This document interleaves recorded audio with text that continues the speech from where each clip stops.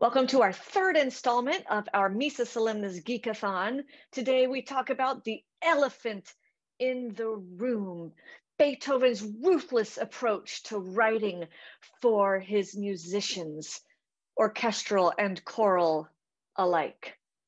We're going to start with two quotations.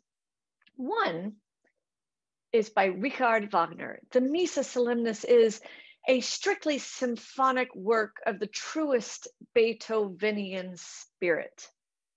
Yes, it is an orchestral masterpiece, but it is also a work for singers. Except, of course, here is a review from 1980. In creating such an original masterpiece as the Missa Solemnis, Beethoven penalized any chorus that attempted to perform it. It demands sopranos who can sing much of the time above the staff, sometimes at full volume. Not infrequently, when the work is done, the ear is assaulted by what sounds like screaming and yelping. So let's dive into these two statements. First, let's talk about the orchestra. And I have to say, Beethoven's orchestra is not all that revolutionary. Look at these numbers. Mozart and Haydn symphonies. At their largest, the late symphonies were 2 flutes, 2 oboes, 2 clarinets, 2 bassoons, 2 horns, 2 trumpets, no trombones or tuba, timpani, and strings. The masses by Mozart and Haydn, slightly different. Mozart Requiem was 2 clarinets or basset horns, a bassoon, 2 trumpets, no horns, 3 trombones, no tuba, timpani, organ, and strings. Haydn, Mass in Time of War, one of his later masses, was 2 flutes, 2 oboes, 2 clarinets, 2 bassoons, 2 trumpets, 2 horns, timpani, organ, strings. Mozart's C minor Mass, 2 flutes, 2 oboes, no clarinets, 2 bassoons, 2 trumpets, 2 horns, 3 trombones, timpani, organ, strings. So let's put that in perspective. Beethoven, his Symphony Number 3, 2 flutes, 2 oboes, 2 clarinets, 2 bassoons, 3 horns, 2 trumpets, timpani, strings. Okay, so not all that different from what you see above. His Ninth Symphony, 2 flutes plus a piccolo. So he added a piccolo. 2 oboe, 2 clarinets, 3 bassoons, but that's actually 2 bassoons and a contrabassoon. So he adds a contrabassoon. 4 horns, he adds another horn or 2. 2 trumpets, 3 trombones, no tuba. Timpani plus 2 for the little Janissary band in the last movement of the Ninth Symphony, and strings. And then, of course, there's the Missa Solemnis. 2 flutes, 2 oboes, 2 clarinets, the 3 bassoons, 2 of which are regular bassoons and 1 is contra, 4 horns, 2 trumpets, 3 trombones, no tuba, timpani, organ, strings. So, it's not radically different from what Mozart and Haydn gave him. He expanded it a little bit, but not that much. It's really how he used the orchestra. And here's what he did, and I'm going to use his Ninth Symphony as a comparison. So in the Missa Solemnis, we think of it as this radical piece, but it's really just in line with what he already wrote. So for example, he highlights the woodwinds a lot in the Missa Solemnis. They get their own sections quite a bit, and particularly the clarinets and the bassoons have some starring roles throughout. But that's nothing new. Take, for example, this excerpt of the Ninth Symphony.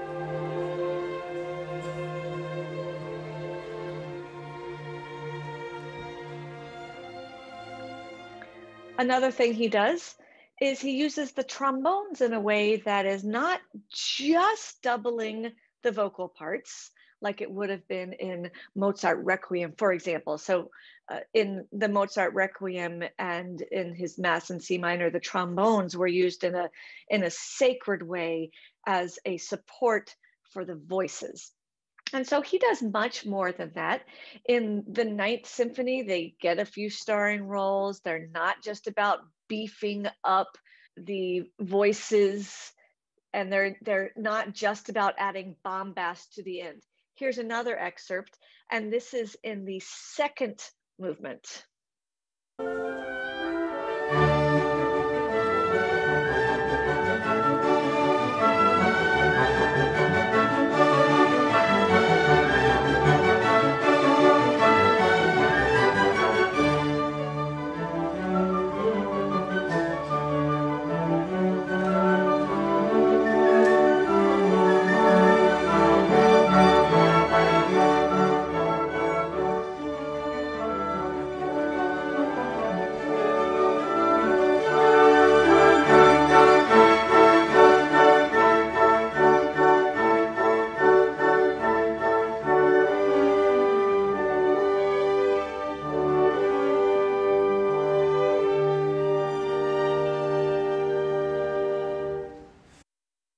Yeah, you can barely tell they're there. They're just helping the horns out a little bit.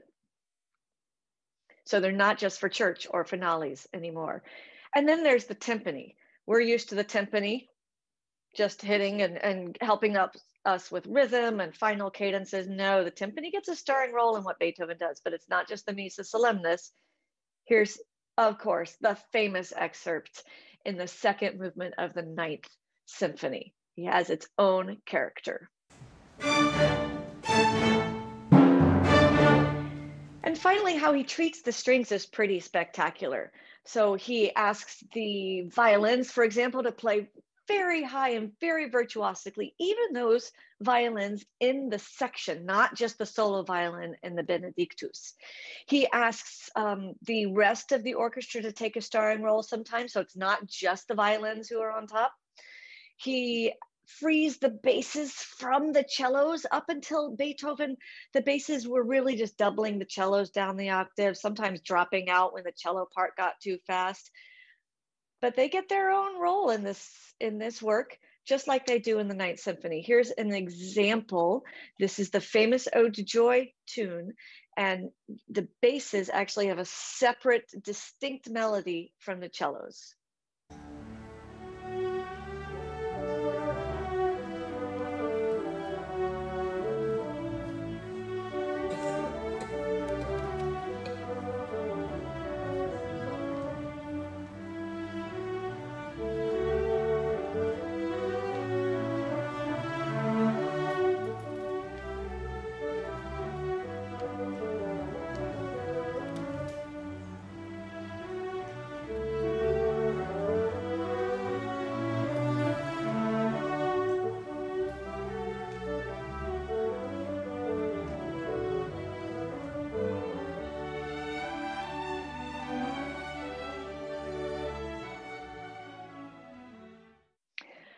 And the orchestra, to be fair, is really Beethoven's comfort zone. I mean, aside from the piano, it was those instruments that allowed him to really speak as a composer.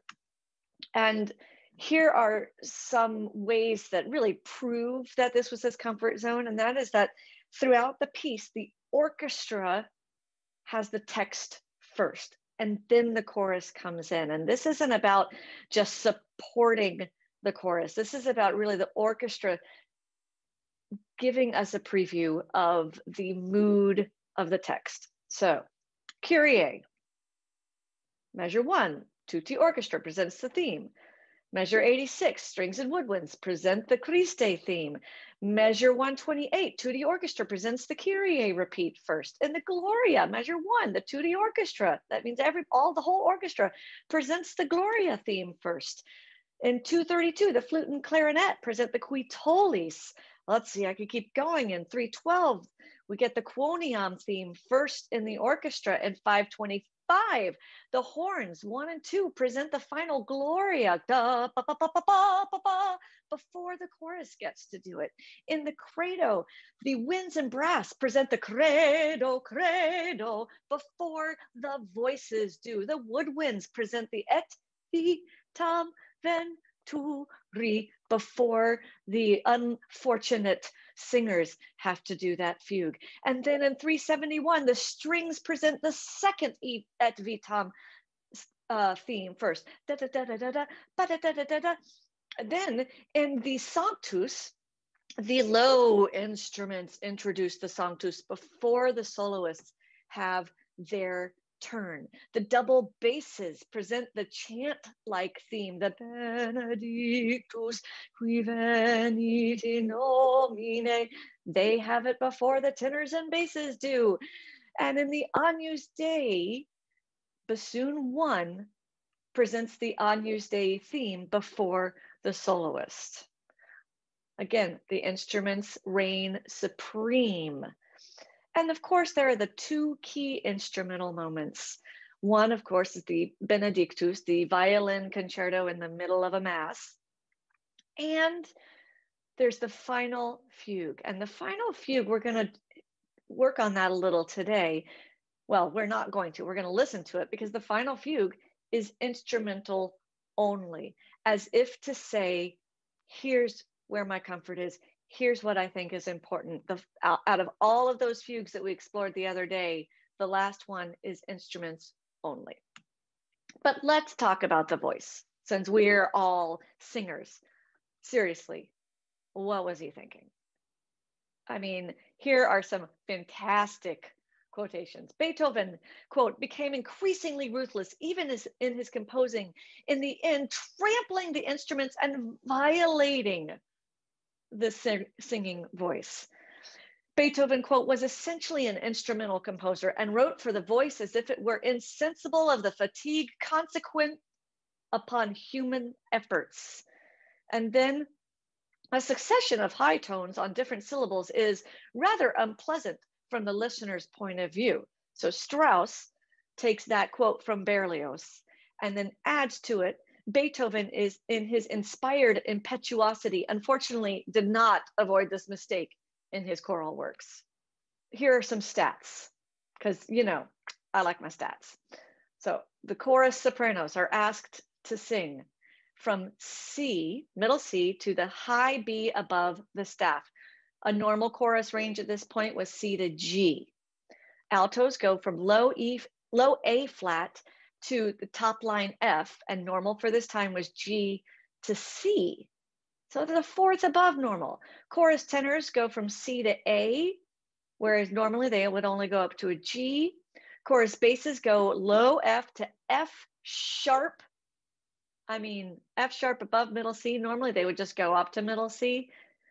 And then that, I mean, all of that is pretty spectacular, but what makes it even harder is that you aren't just popping those notes every once in a while, you're singing in those notes over and over again. You're singing at the extremes. That's the tessiturates, where you usually lie. So for example, the et vitam venturi, et vitam venturi, you're just up there for just forever, sopranos. Or the tenors and basses, like I call them tenor bears, in the Agnus Dei, are really low in the register and have to cut through the orchestra while being fairly low for a consistent amount of time. Another difficult thing about what he does with the voice is the contour. This is not stepwise motion a la bel canto singing. You got a lot of disjunct stuff here. So it just lots of skips all over the place. And you're constantly crossing the passaggio, or that break between different registers of your voice, like between your chest voice and your head voice, or your head voice and your upper range. And then finally, he gives you so many expressive directions that it's nearly impossible to execute them all. So many dynamics and many sforzandos. And here's one of my favorite quotes. This is Mr. Shaw's take. And I'm just going to read it because it's worth it. Within the first 6 measures that the sopranos of the chorus sing, they are given 3 high A's on the syllables of the word Kyrie. Kyrie! I mean, that's not fair already, but I digress.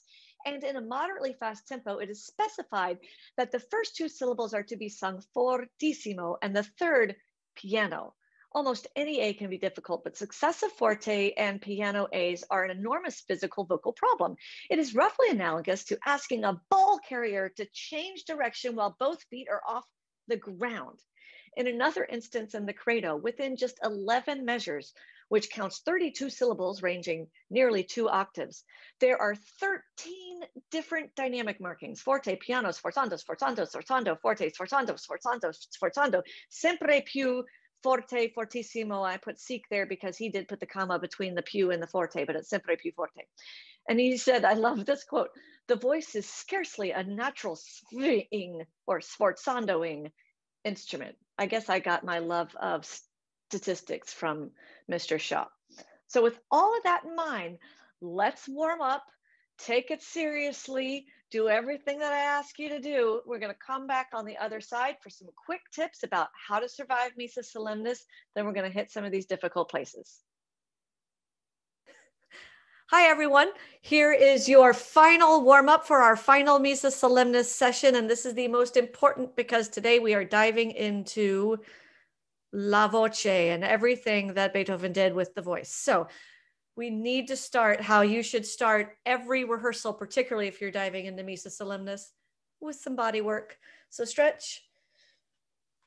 And I love what Barbara Peters does on her warm up. She stretches one arm up and then she stretches the other like she's climbing a ladder.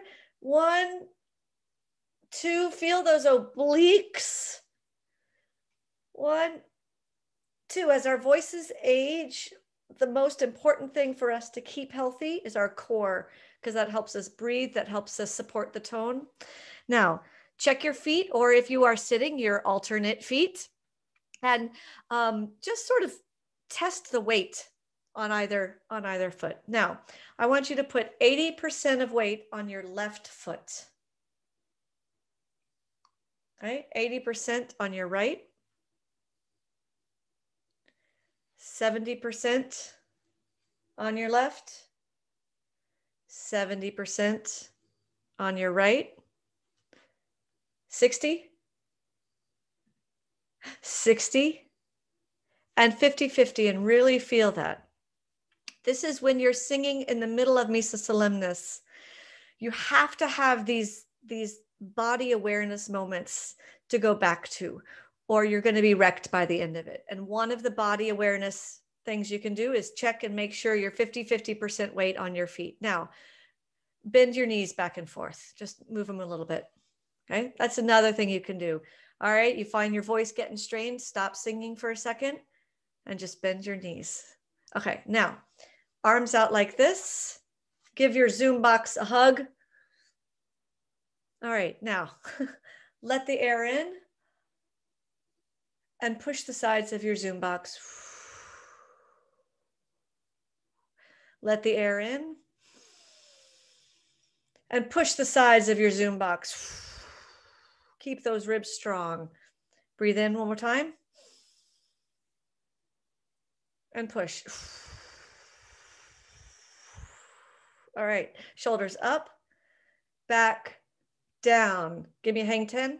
So your thumbs are up and your pinkies are down.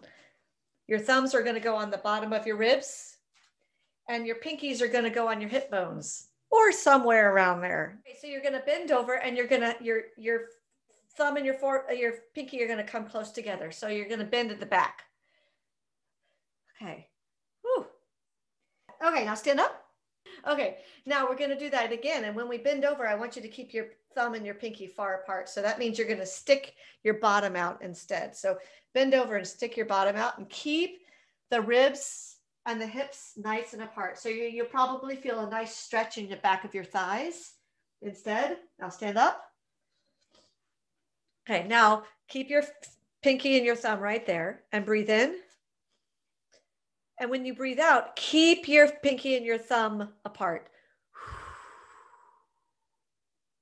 Okay, we're going to breathe into 2, out to S, S to 6, 3, 4, 5, 6. Now, relax for a second.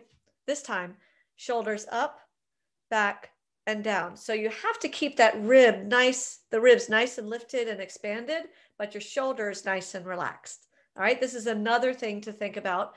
When your voice is getting tight, stop singing for a second.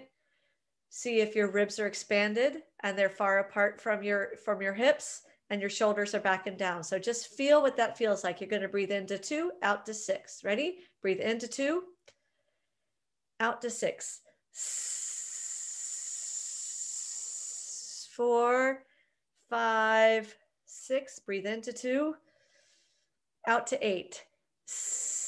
2, 3, 4, 5, 6, 7. Keep the energy all the way to the end. Breathe into 2. Don't let it collapse. 12. 1, 2, 3, 4, 5, 6, 7, 8, 9, 10, 11,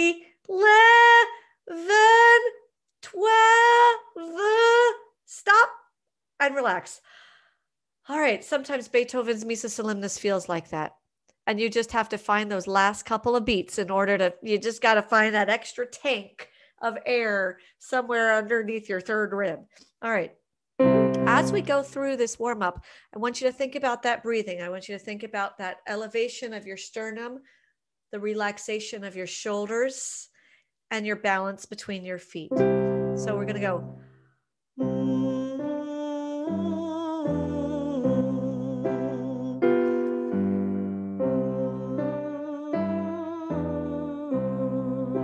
Allow the air in.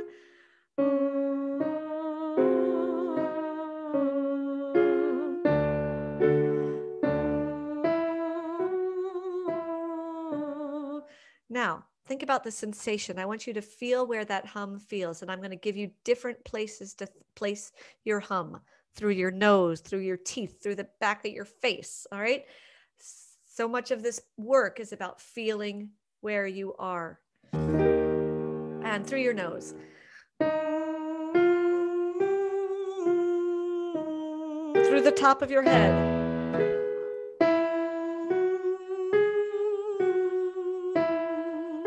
Through the back of your mouth.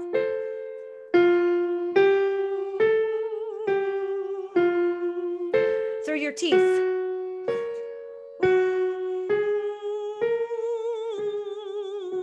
Feel that sensation through your forehead.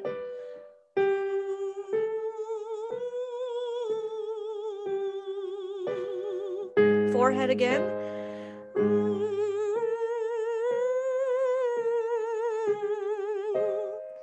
N as in Nancy.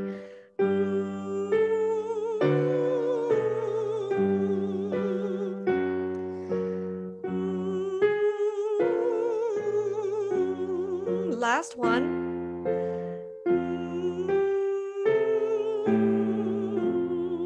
Good. Sing this on a hum. Now open up to an ooh. Back to hum. Oh.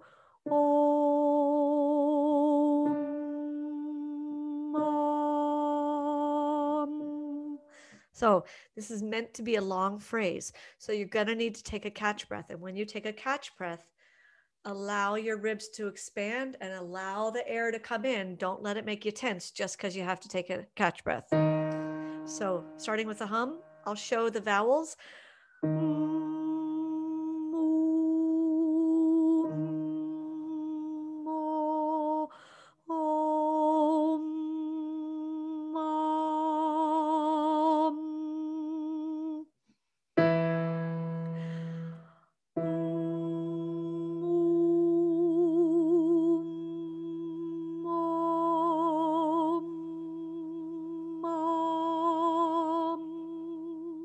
Last one.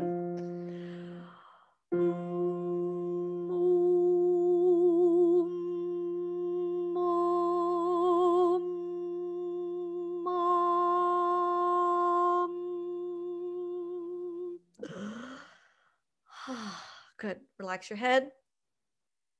All right. Now, this is one of my favorites. Stick out your tongue. Now go. Yeah, you're just going to do that on pitch. And I promise not to show this video to anyone. Oh, wait a minute. Okay.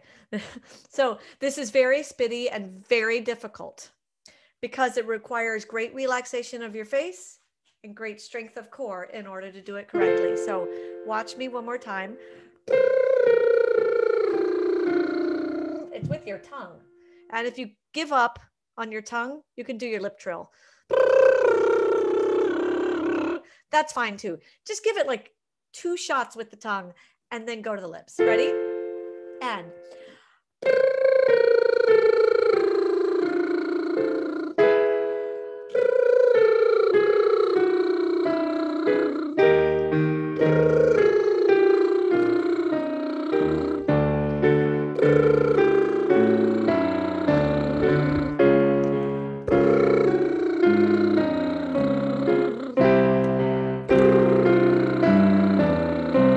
does your nose itch? Your lips do? Yeah. Last one. That one is so good for your healthy voice for so many reasons, which I can talk about another time. All right. Now here, up here, tenors and basses, you're going to be in my register. Okay. So get your falsetto going.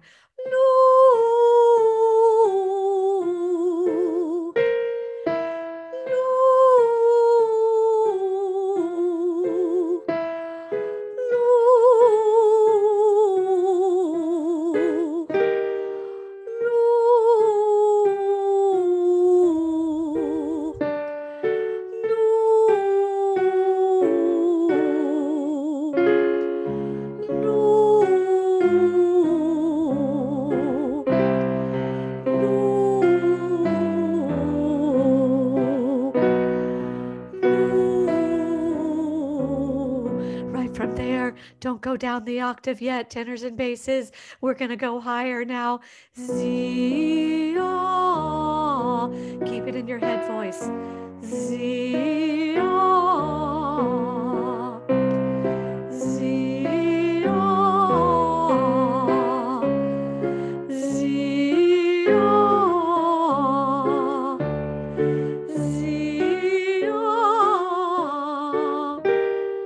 Z, ah. Last one, you got it.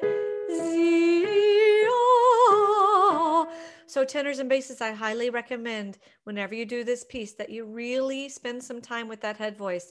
It goes away very quickly if you don't work on it, and it's going to save your voice in rehearsals. Okay, let's start here. Z, ah. Tenors and basses in your own register. Z, ah. Z, ah. Trick on this one, breathe for the higher note. Don't breathe for the lower note. Z, ah. It's an easy breath for the lower note. It's a more challenging breath for the high note. Z, ah. Z, ah. Put your hand on your head. Z, ah. Z, ah.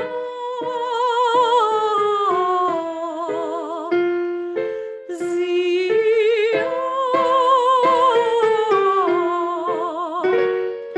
Z, ah. Z, oh. Z, oh. 2 more.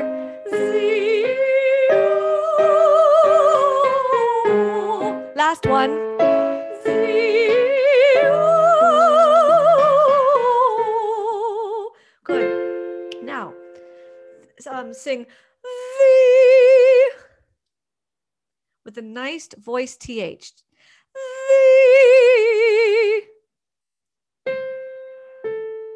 Good. V.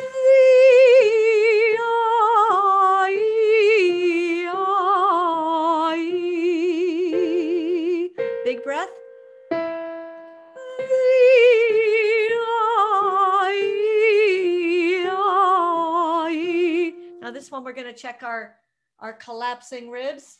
So here, hang 10, rib, hip. Make sure that you stay nice and expanded and keep it from collapsing at the end.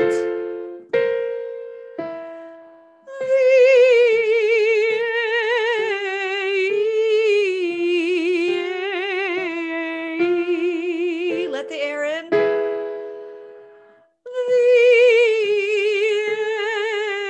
Slide around if you want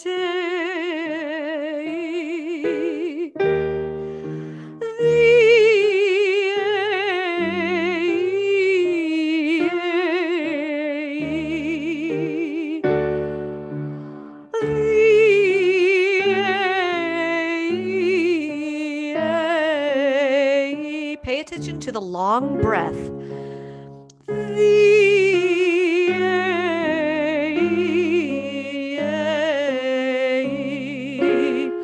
Last one.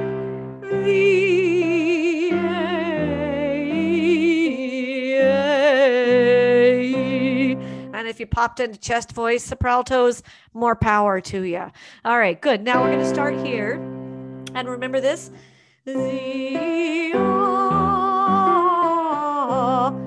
We're going to change it up. We're going to make it a little bit more difficult. Okay?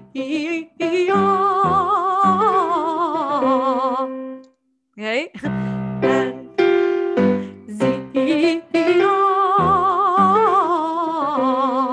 sound, we got to work on that run a little bit, right? So go.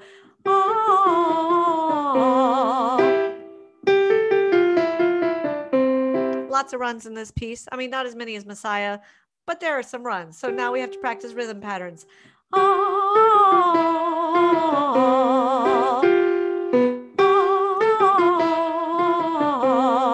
Now my turn.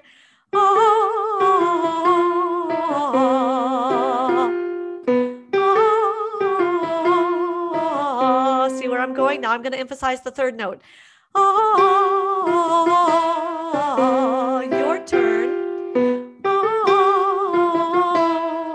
Last one, my turn.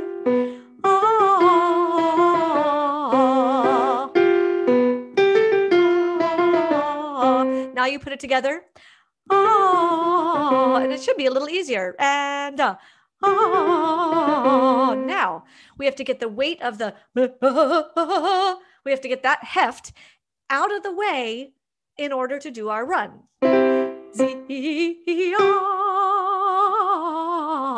So it's heft and then immediate switch to light melismas. 1 and 2 and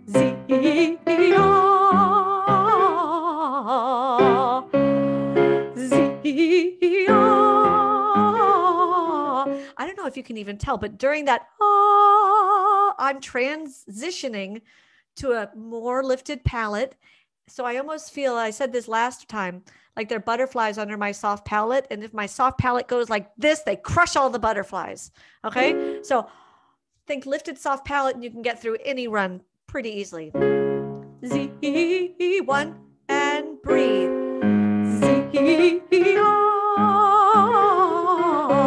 Got those butterflies?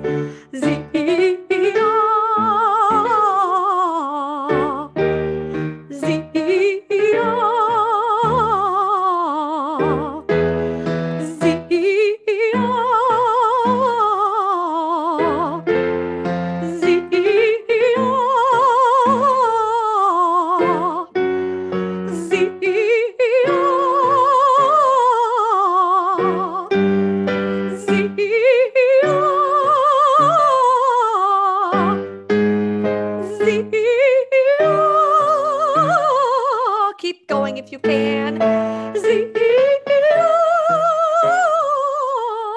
Keep going if you can.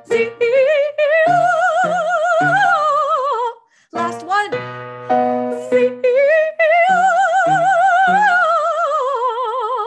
Good. Now we are going to take it. We're going to take it low. So if it gets too low, drop out or pop up the octave. And it's going to be Gloria. So nice and legato and sliding down, and then articulate at the bottom. And with a good galore, take your hand here and go galore. Now say ga. Now say lo. Now say galore.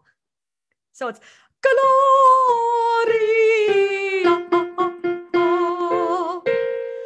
Gloria. Gloria. It's okay if you slide a little bit. Gloria.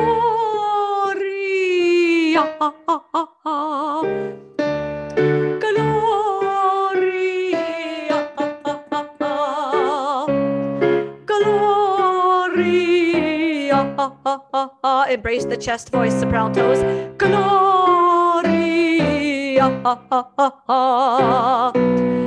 Gloria.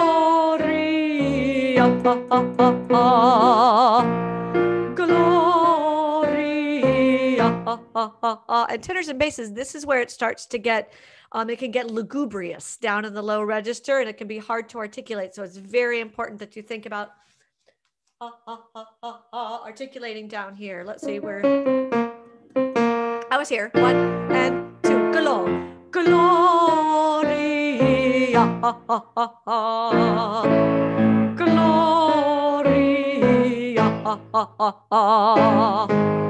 Gloria.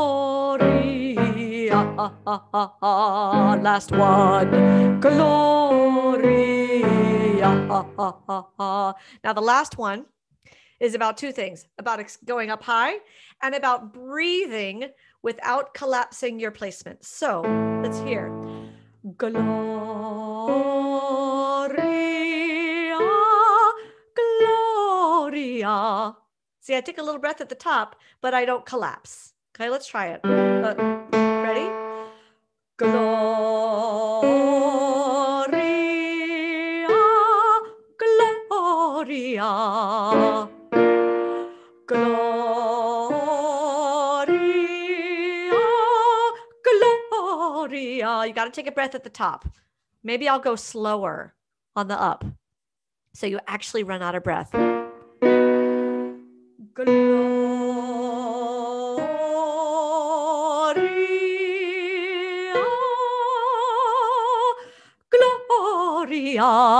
And now you also have to breathe for the top note. This one is so good for lots of things. You have to breathe for the top note. You have to go over lots of passagios or breaks in your voice. You have to practice a fast breath without getting tense. You have to get a galo on a high note. All the things that are in Beethoven. Ready? And Gloria,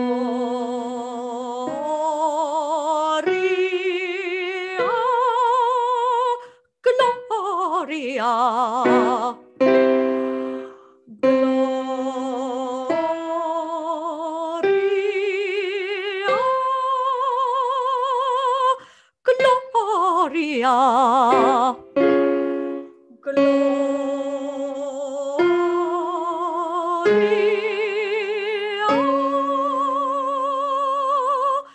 Gloria, Gloria.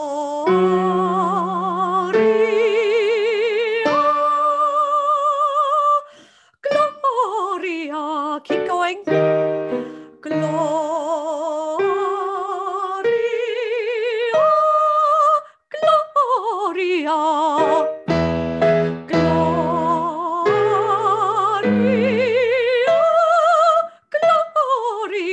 Now, when it starts to get too high, you can go down the octave, but realize that Beethoven doesn't give you that option in the performance.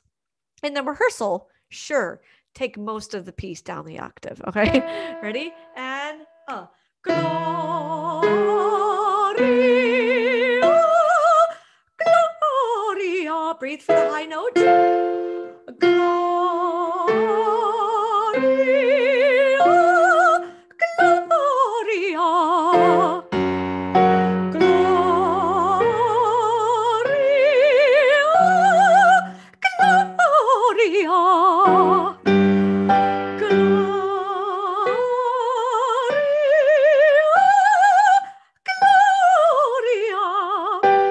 Two more if you can. Gloria,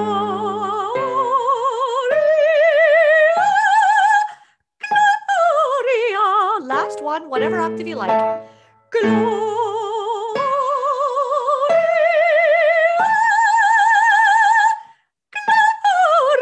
I lied. One more.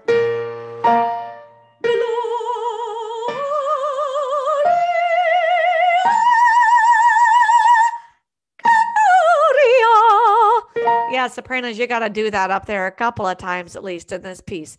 All right, so now we're ready to dive into all of the vocal challenges that Beethoven throws our way in this piece. And our job here is done. All right, welcome back from the warm-up. Hope La Voce is feeling good and ready. Here are some quick tips. I call them survival tips for, well, surviving the Missa Solemnis. First of all, plan ahead. This is a marathon. It is not a 5K. I have run both. You can sort of do a 5K with just a little bit of training. A marathon takes months. And what's important is that you do not get ahead of yourself. You join a marathon training team and you do your little 5K the first day, and then you do your 7K, and then you back up and do 4K, and then you do 10K, and then you stretch. And you just have to be methodical about your training. I recommend always warming up, and do your warm-ups every day, even if you're not hitting Missa Solemnis that day. Do a cool down at the end. So do some nice rubbing of the neck, move your neck around, get your straw out and do some straw phonation if you like. There are lots of ways to cool the voice down, but it's just like a workout. You need to cool down afterwards. Work on your core. Yes, I know I'm telling you to exercise, but it is important. This is what makes it possible for us to breathe properly, which makes it possible for us to keep these two little beautiful chords in shape so that you can enjoy the performance. Also, do some yoga. And the reason I tell you to do yoga is this is an 81 to 83 to 85-minute piece. And it can produce a lot of tension. And if you do yoga, you are able to feel where your tension is. So you can stop in the middle of rehearsal and readjust. You can take moments during the orchestral interludes and readjust, find where the tension is and release it. And you can only do that if you're aware of how your body feels at any given time. Take some voice lessons, seriously. Take voice lessons. I'm taking them right now. I'm taking from Margaret Woods, actually. And we're having a great time and I'm learning so much. Now, learn how to do octave transposition. And in this piece, every single section needs to do it. Usually it's just the sopranos, but I would say every section needs to do it. And we're going to practice a little bit right now. So let's this is how I got good at it, is I in the shower, I would sing something like, Mary had a little lamb. Go for it. Mary had a little lamb. And then I would go, Mary had a little lamb. Want to try it? 2, ready, go. Mary had a little lamb. Or you could do it the opposite way. Mary had a little lamb. You should practice that. It'll make it so much easier in rehearsals for you to save your voice. Other survival tips: focused listening. Listen to the score, but follow along in your score and just pay attention to specific layers. So listen once and just watch the dynamics go by. Listen another time and look at your highest and lowest notes. Listen another time and just follow along the piano part. Don't try to soak it all in at once. Be very focused. Mark things as you go, as you're listening. And don't try to sing along while you're listening. Really absorb what you're hearing so you can intellectualize what you're going to need to mark. Start looking ahead. Practice that art of turning the page earlier, of looking further ahead every single time you breathe. Speaking of which, plan your breaths. And I mean, look for the high notes, look at the phrase lengths, and figure out how much breath and what kind of breath you're going to need, and mark it in. So if you have a phrase that has a high note at the end of it, mark at the beginning of that phrase, when you take the breath, what kind of breath you need. Do you need that kind of breath with the lifted soft palate and the strength? Or can it just be sort of an easy, relaxed breath because this is an easy phrase? Be very deliberate about how you're going to do that. Also, know your break. Know where your passaggio is so that you can plan your break. A lot of us, our passaggios are between E and F, in the middle of the staff, at the top of the staff for sopraltos. So you can but for basses, sometimes it's a D. So know that break, know where you go, for example, from your chest voice to your head voice, so that when you prepare your breaths, you know whether or not you're going to be breathing to get to a head voice note or to a chest voice note. And then finally, trust the process. Your directors hopefully are going to create a rehearsal process that is deliberate, where you don't feel like you're accomplishing much right at the moment. But that's okay. You have to trust that, because if not, you're just going to blow it out too soon. Those are my survival tips. And now let's dive in. Start with movement 1, the Kyrie. We're just going to do this opening and we're going to play Avoid the Turtle. So, yes, avoid the turtle, ladies and gentlemen. We have this dynamic contrast that Mr. Shaw told us about. It's Kyrie. And so many times we do the turtle, where we go 1, Kyrie, and then we go back like this. Don't do the turtle. Instead, think about raising your soft palate and just getting a little taller. So just speak it once with me. I'll do it first. And 1, Kyrie, and do this.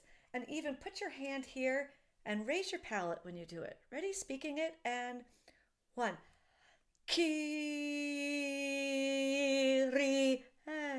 Now sing it. We'll start with the first chord. So here is your D, D. Okay, 1, 2, 1.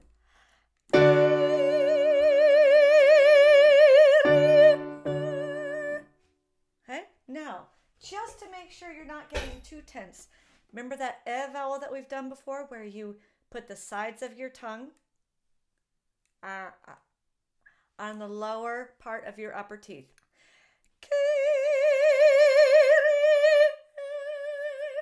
Okay, let's try it. 1, 2, and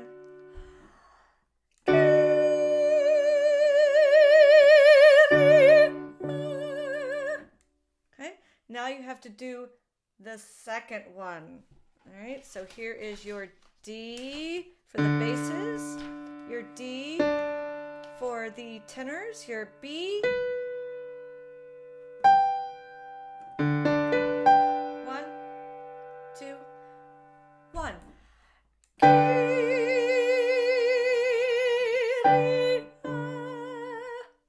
And now the last one. Let's do tenor and bass first. 2, 1, tenor bass.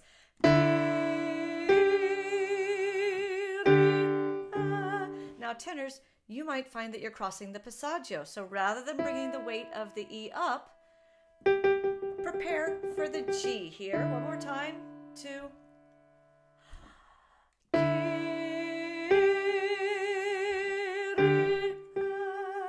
Now add the altos. Almost sopranos, it's so high. 2, 1.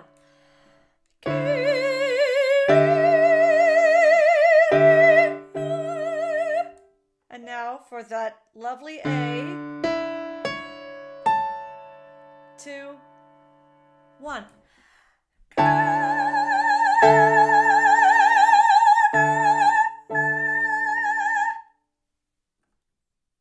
Yeah, it's harder than it looks, but let's do it with the orchestra. We'll start about 4 before letter A.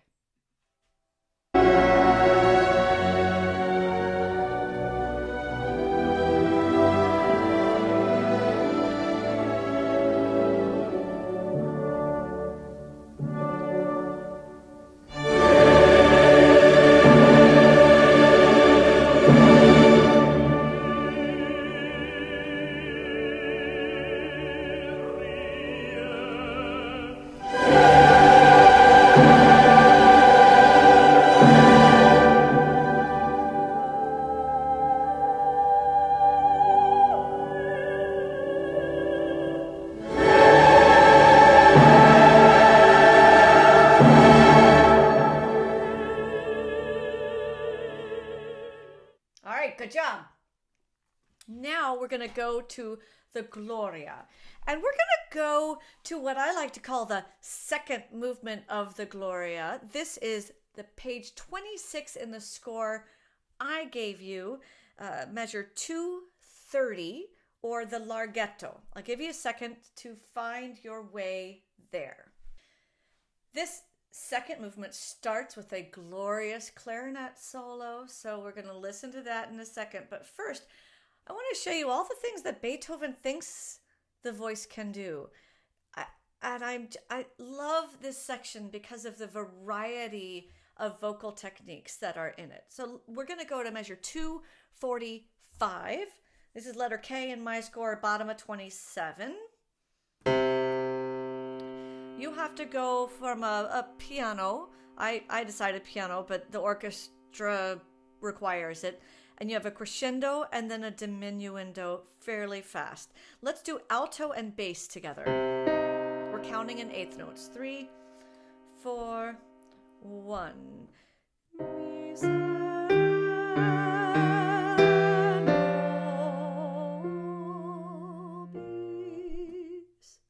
Just barely put that S on, not early, please. Thank you. All right, let's have just soprano and tenor. And 1.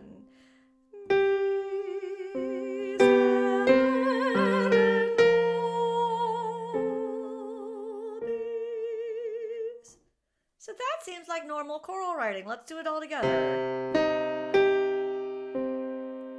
4, 1.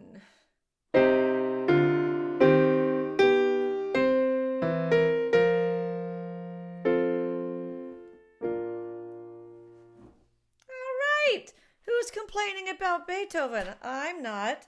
Let's go to the next section. All right, it gets a little harder. This is letter L, measure 253, bottom of my score, page 28. Let's do basses and tenors together. 1, 2.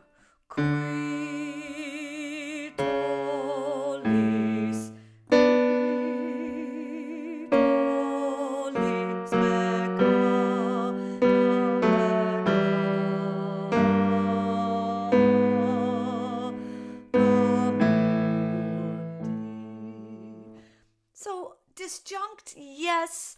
Outrageously difficult, no. Let's have the soprano and altos. 4, 1, 2.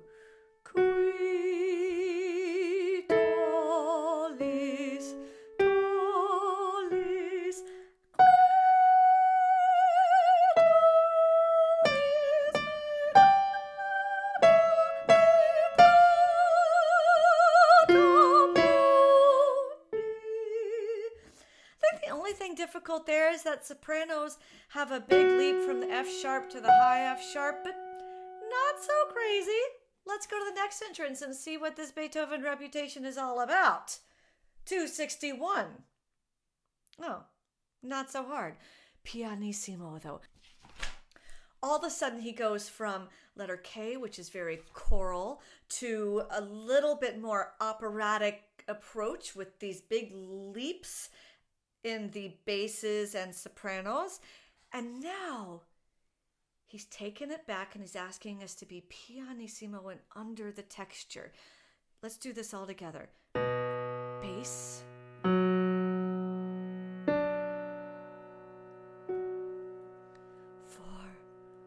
1.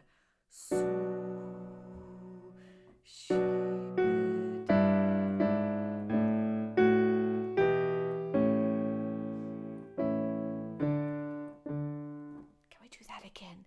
This time I'd like you to only whisper it. 100% whisper, no tone. I'll play. 4, 1.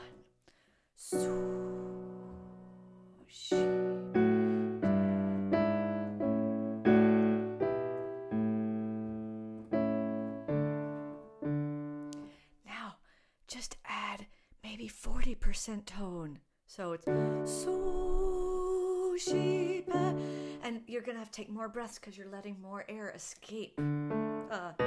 Bass. This is the tone you're going to have when we do it with the orchestra. 4 and 1. So, she,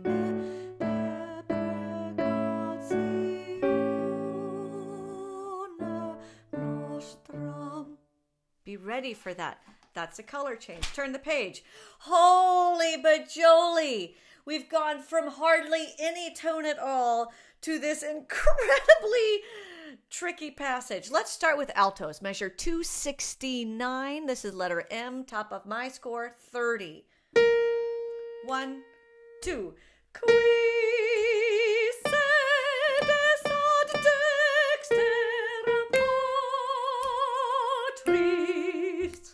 If you notice in my score, the pa looks short, so I had to write long, so you have to count 2 beats in that. Let's add the tenors to that. 4, 1.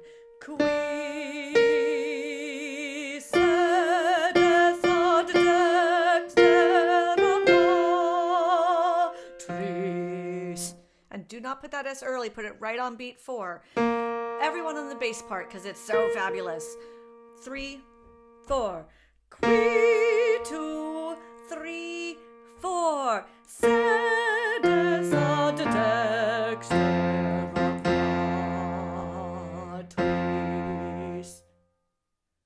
Now, either sing the bass or the soprano. Now, soprano. At the top, you just have to pretend like you're saying words. So if you go, is not going to work. You just have to look. Exude the meaning of the words with your eyes.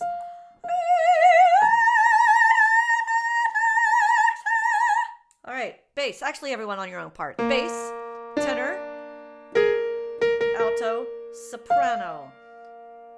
3, 4.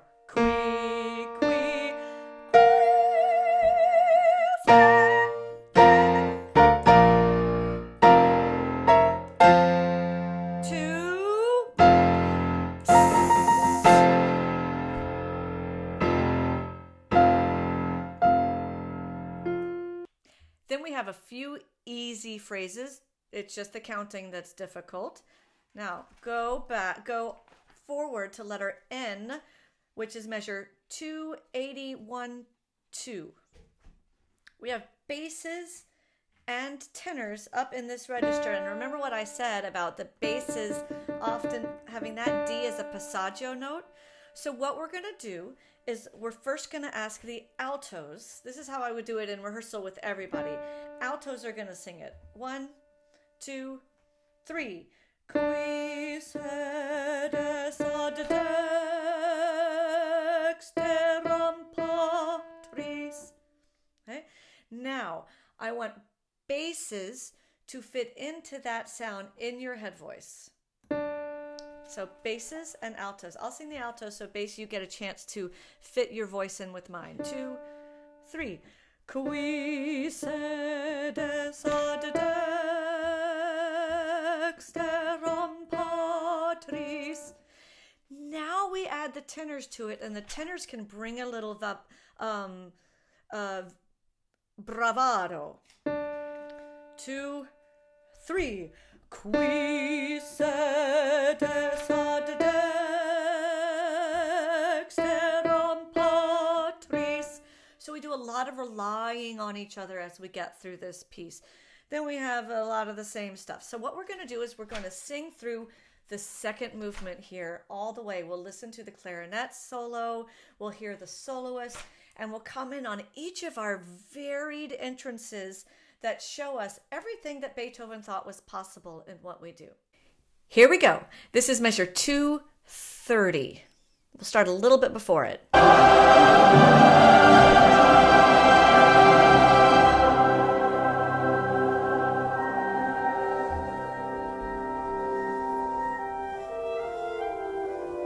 Second bar.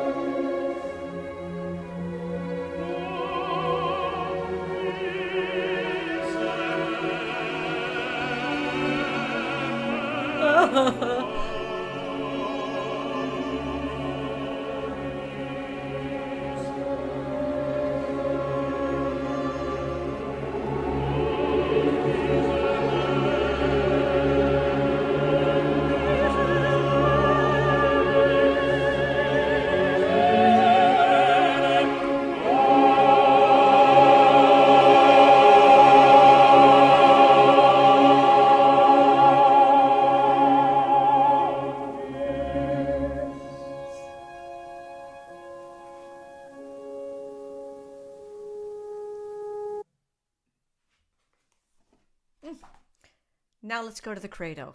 Good job on that. Let's go to the credo, which is in page 50 in my score. We'll start at the beginning, because right at the beginning, it's already impossible. I just want to point out the sopranos, page 51, measure 17. And yeah, I know alto, tenor, basses, you feel left out a little bit, but don't worry, you get your chance. But let's look at this. Let's look at it down the octave first. We're going to start at measure 17. Patrem, patrem, omnipotent. Let's try that. Everyone down the octave in your own register on the soprano part. Measure 17. 1, 2, 3, 4. Patrem, patrem,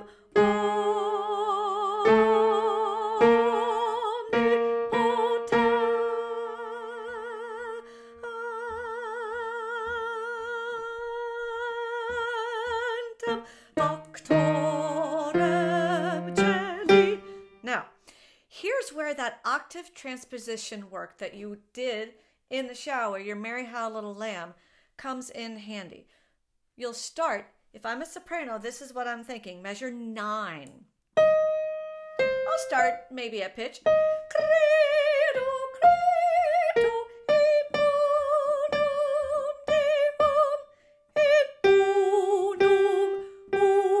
unum Deum, patrem. Patrem, patrem, and then I do all the way until the top of 52, measure 30. Omnium et easybilium. So I am all over the place until, hopefully your director lets you go up the octave a little bit at a time. But just save your voice. Those two little chords are too precious to have you screaming your heads off the whole time. So even as we go through this opening today, I want you to think about that octave transposition as much as possible. And that's why when I say listen, I mean listen and think ahead. Start practicing thinking ahead. Let's do this opening. And the other thing I want to do before we do this opening is these poor basses that have these octave leaps all over the place. So let's look at that. We're going to pick up to measure 13. I'll play it once. 1, 2, 3.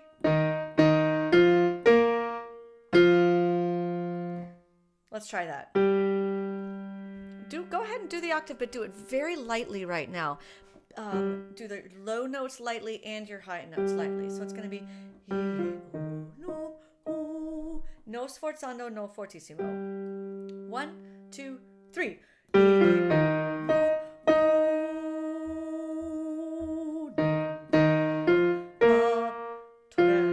Now, what's cool about this, and this is why Beethoven gets a bad rap and sometimes he shouldn't. Yeah, that's hard.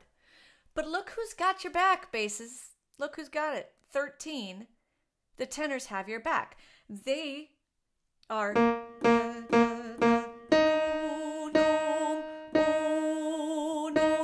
They have the same E flat. So you can jump up the octave at measure 13 and find your bearing and then bring on the strength as you're able to. Same thing happens, bottom of the page. This is measure 25 beat 4. So you have the basses here and they go factorial. But the tenors have that first E flat with you.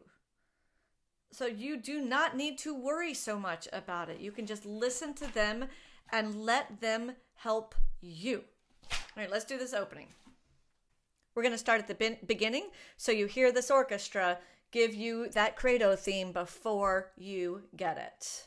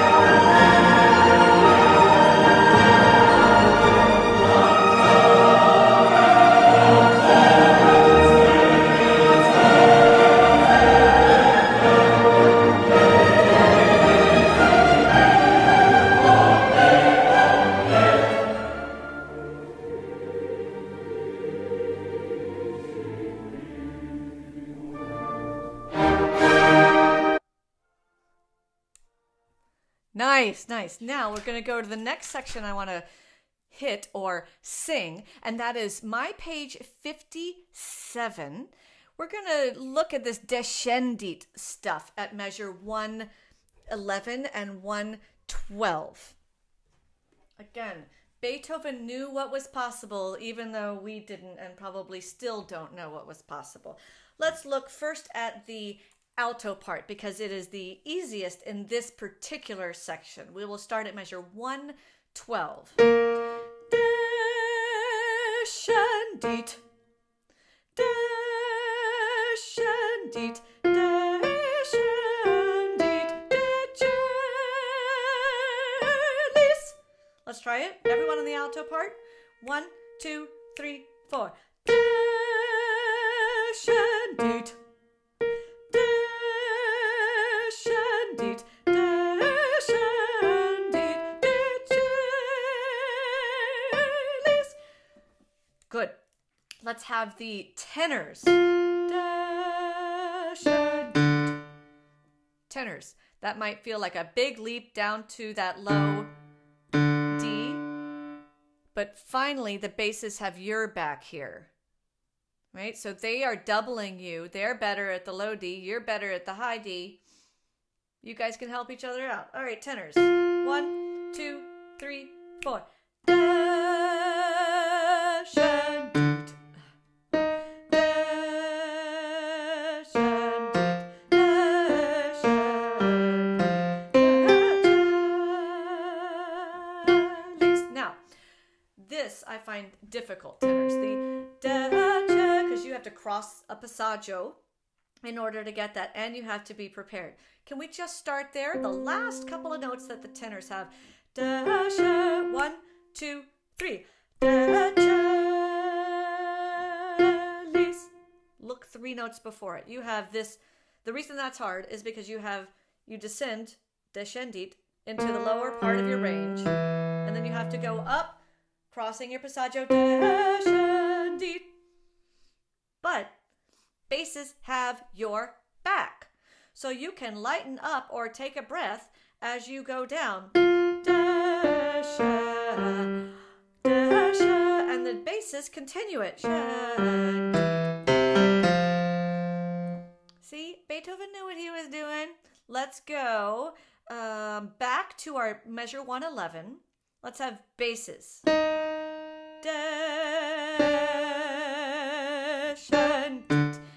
Basses.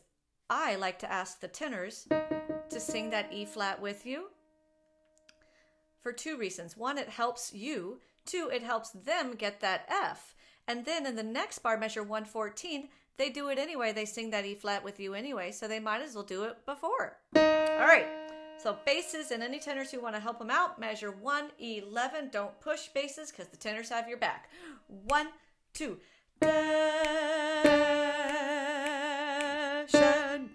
3, 4. Tenors have your back. 2, 3, 4. Let's have these sopranos. Sopranos, not many people have your back here. But don't worry about the D if that messes you up. So what you want to do is you want to get your foot placement. You have a whole quarter note rest to get it. That's not very helpful. Beethoven. So let's start right on it. And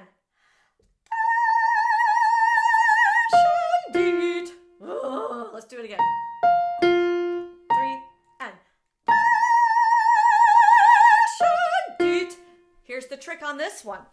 There's a trick for every single one of these. Back up, sopranos. Measure 107. You have this bit, right? Where you have 1, 2.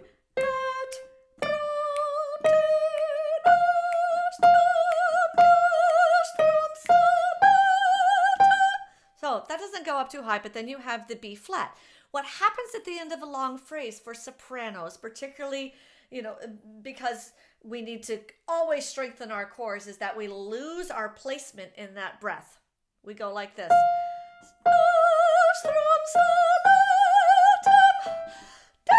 And then we try to start it over again. Keep the ribs expanded. Keep that placement above the passaggio, which means in measure 107, you have to breathe for the B flat. For the high B flat. You can't even breathe for the G here. Breathe for the high B flat. So it's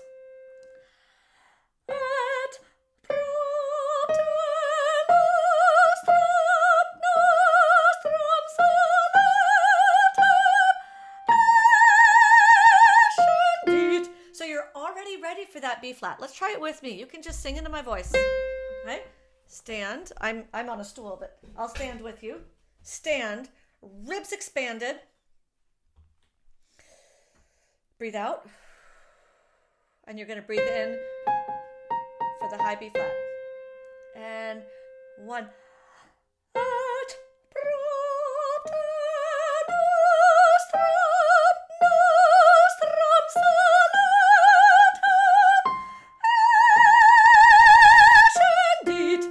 Just keep that placement and that B flat will be healthier, more beautiful, and a little more fun to sing. Let's go all the way back to letter D, which is measure 89, 90. Measure 90 will give you a little bit of lead in into it.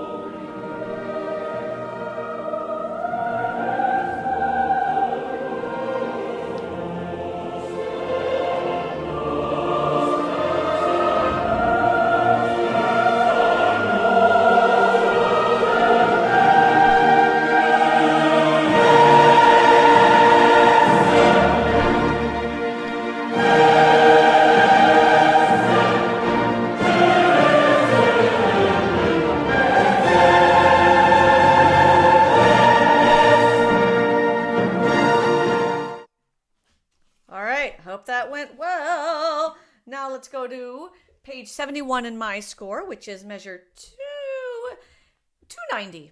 290. This is where the altos, tenors, and basses all join the pain of the sopranos.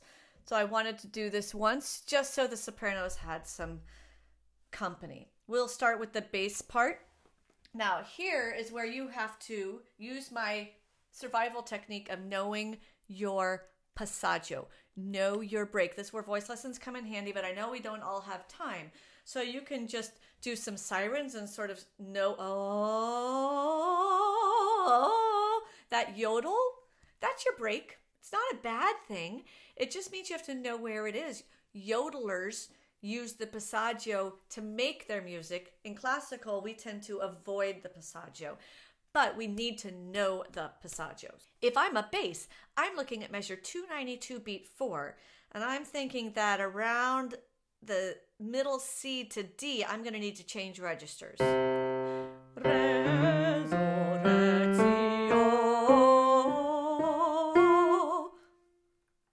So I'm thinking about that, and looks like tenors have your back. If I'm altos, I might be thinking the same thing. I might be thinking that I need to take an extra breath.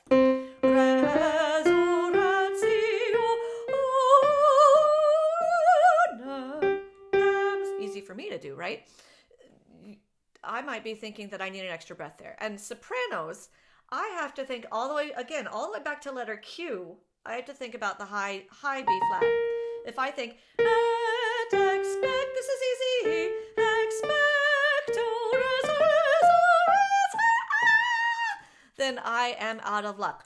Think the high B flat and you'll be fine.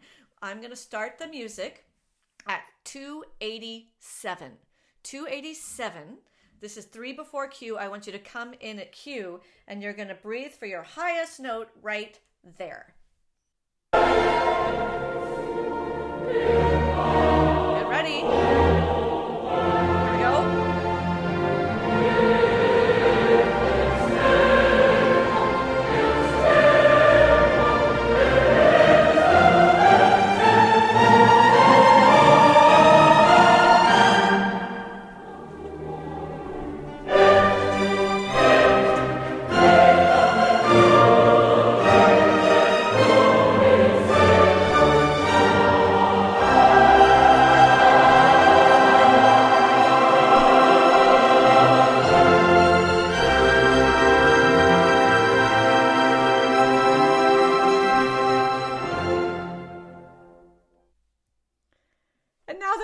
We did the other day, so we're not going to do it. Let's go to the Agnus Dei. Now, if you thought that Beethoven put everything in the Gloria, in that second movement of the Gloria, you're probably right. If you think that the Credo has pretty much everything plus the kitchen sink in it, you might be kind of right. But then you get to the Benedictus, and there's a violin concerto in the middle of it, and so you're thinking, now that's everything. I think the Agnus Dei is really the key to this piece. It tells you everything you need to know about Beethoven. It starts with the bassoon solo, again, highlighting an instrument that usually wasn't highlighted during the classical era as a solo instrument. It was more of a bassline instrument. It has this Männerchor, or this men's chorus idea, and let's listen to that and work on that a little bit. Measure 14. Basses, bass 2, bass 1, tenor 2 and tenor 1. 1, 2, 3.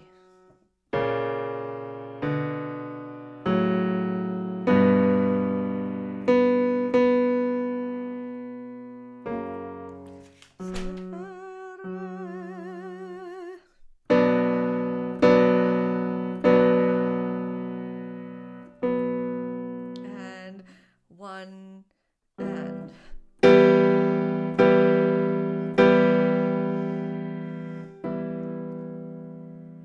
sereno. Tenor ones come in, and mi say bass 1.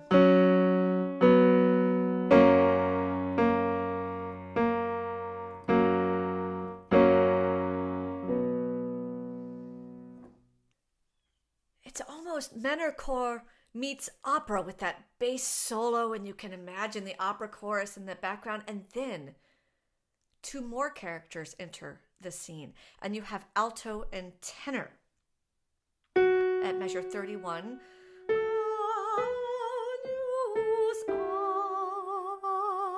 Agnus Dei.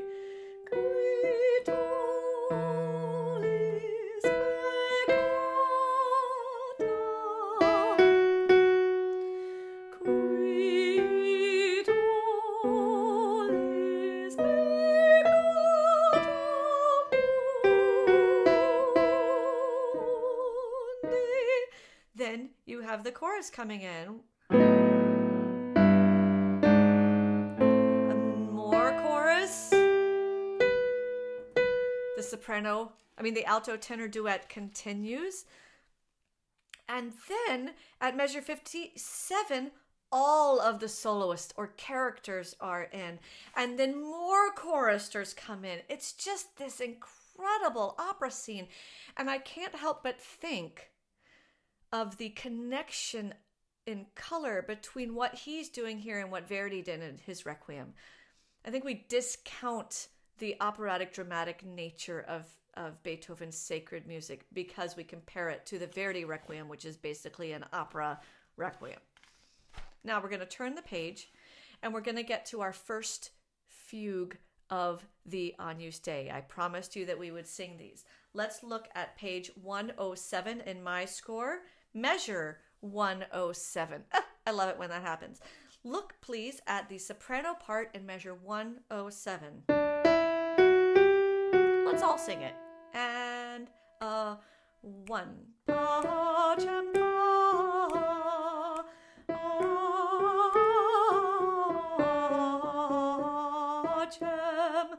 That's your fugue theme, otherwise known as the subject.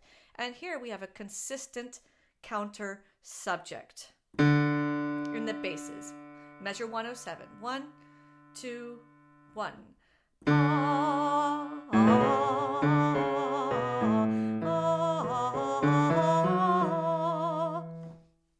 Subject, counter subject. Now, measure 111, we have our answer. 1 in the alto and 1.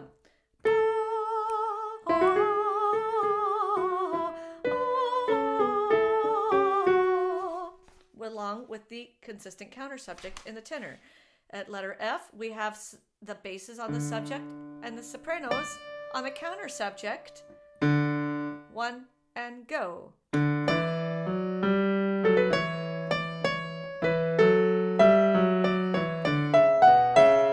Then the altos have it with the tenor counter subject and 1.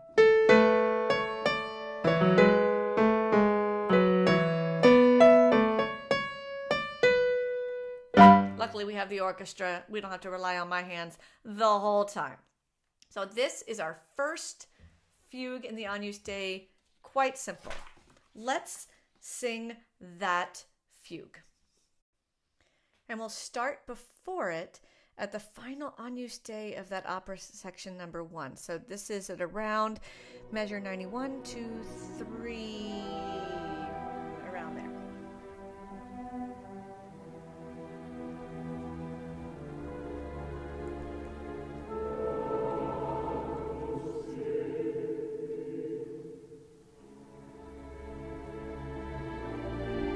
Sopranos.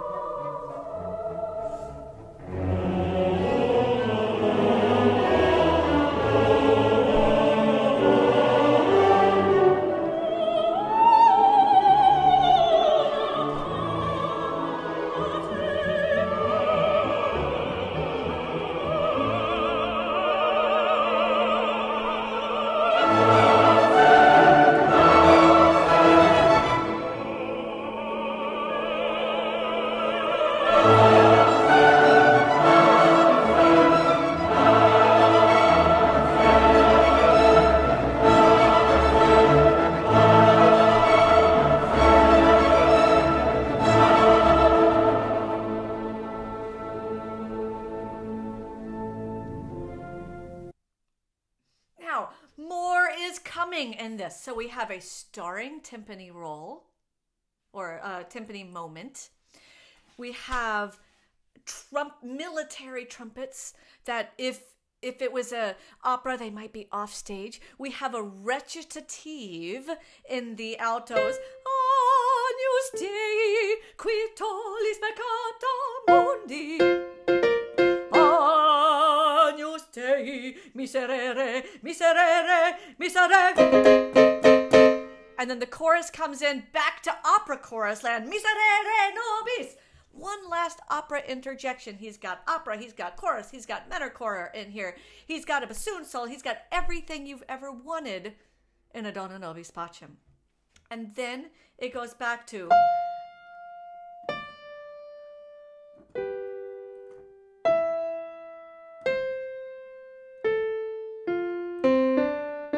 this theme that starts with, what does it start with?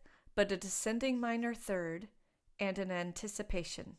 Soprano recitative. Agnus Dei, do, and then orchestra. La. All of those are anticipations and descending minor thirds. He brings that motive back together. Okay, let's take a listen. We're going to start right at letter K. You're going to hear the timpani. Then you're going to hear the violas come in. That's right, the violins are not on top.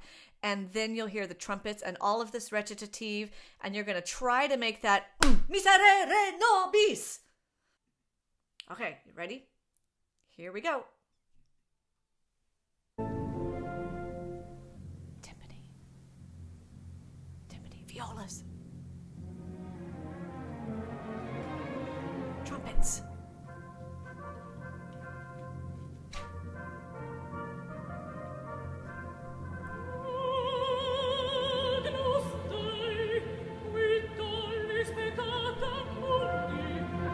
Tenor. Get ready.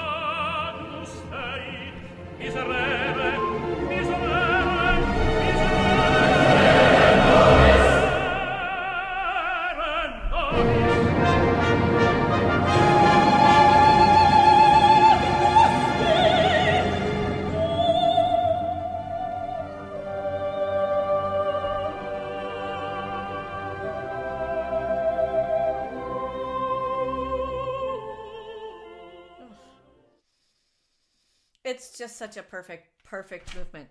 Go turn the page to until measure 216. This is our second fugue of the Agnus Dei. This one is more affected by those trumpet calls and by your shout out to miserere nobis. It has a little bit more strength. It has fortissimo. It has forzandos in the orchestra, which we will echo in our bell tones in the dotted quarters. Let's all look at the bass. This is letter N, measure 216. 216. Ready? On the bass. 1, 2. Do, na, do, mis, pa,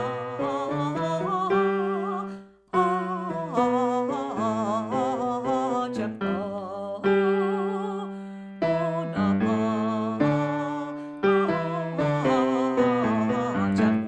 that is so hard. Why is that so hard? The ranges aren't that hard. He's not asking you to be in a tessitura, the high or low tessitura for a really long time.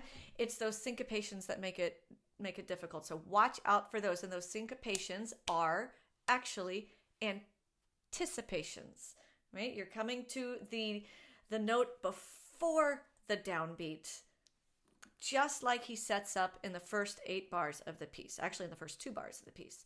Look at the tenor part, measure 219. I'll go a little slower. 1 and 2 and do, na, do, mis, pa, anticipation. Jam. Woo! Let's look at the soprano part. And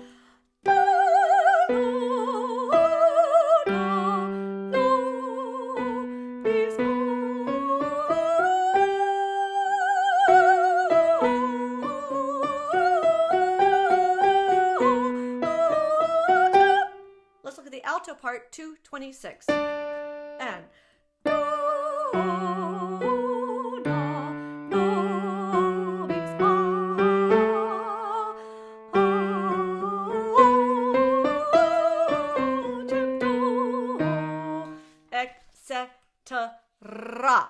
Let's sing a little bit of this fugue. Then we will listen to that last orchestral interlude, conclude the piece, and conclude our study of this masterwork. Here we go. We're going to start with the about 4 bars before you come in. Measure 212.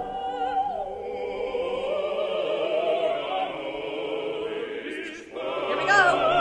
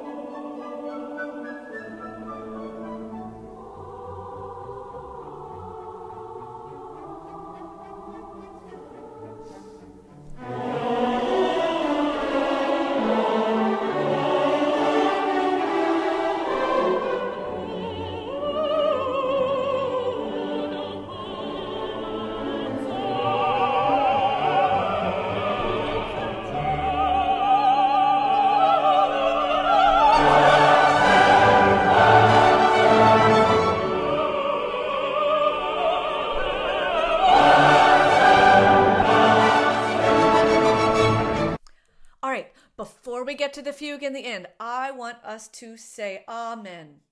Amen. Now, sing Amen in an Amen cadence. Ready? And Amen. Now, why are we doing that? Because that's how we end sacred works, right? With that nice Amen cadence. And this fugue, starting at letter Q, or measure 266, right where we ended, is a little bit of an exception to the fugue rule. Normally, as I said, the first thing starts on the tonic, and then the second one would be in the dominant key on the 5th. So in this case, A major. But here, he goes up a 4th instead. So if you look at the violin, it says violin 2 in your score. It goes like this. And then the violin 1 answers. And then the subject comes in again. And then the answer is in the basses. So it's not tonic dominant, it's tonic subdominant, as if to emphasize the Amen cadence relationship.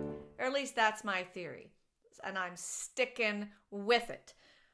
We're going to listen to this fugue, and then we're going to sing the end. The trickiest part of this is not getting lost in the fugue, this instrumental final statement of Beethoven, and coming in on the big cry out in measure 329, making sure you're there, and there's a page turn, and just terribly difficult because it's in 1, but I think we're gonna make it. So let's listen to the fugue, this Amen cadence fugue, and let's sing to the end. We're going to back up a little before the fugue, and I'll count down the measures before the fugue starts so that you know where we are.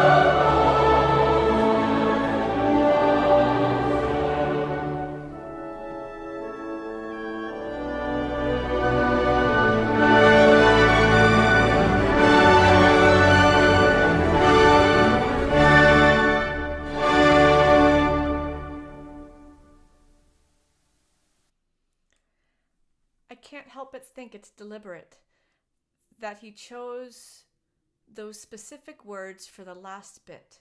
Instead of saying, dona nobis pacem, he says, pacem, pacem. He starts to leave out the nobis. It's not grant us peace anymore. It's grant peace. This is something that is beyond us that should go forward. And that part always touches me, and it chokes me up a little bit. All right, well, thank you so much for geeking out with me one more time on this fabulous piece. If you hit the Zoom room later, you might even see some outtakes, because there are a lot from this presentation.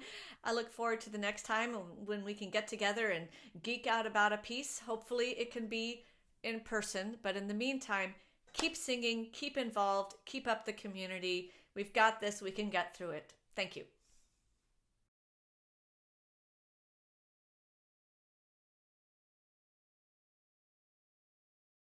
Be sure to like this video and subscribe to our YouTube channel.